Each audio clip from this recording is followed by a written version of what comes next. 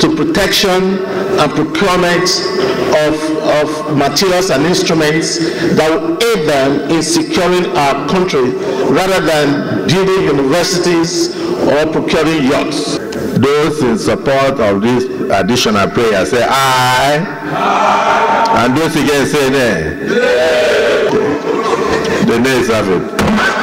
That was the Senate President Godswill Akpabio ruling in favor of the nays on a prayer to ensure strict monitoring of funds expended by security agencies in the country.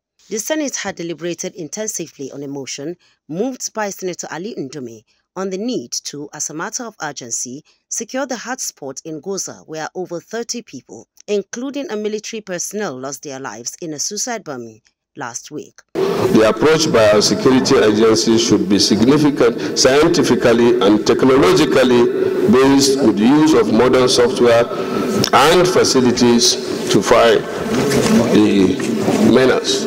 In their various contributions, the lawmakers agreed that enough has not been done in terms of tackling insecurity in the country, a situation they blamed on the reactive nature of fighting the menace in the country.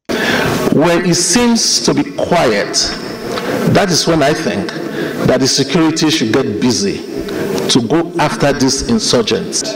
We call on them not to rest on their oars.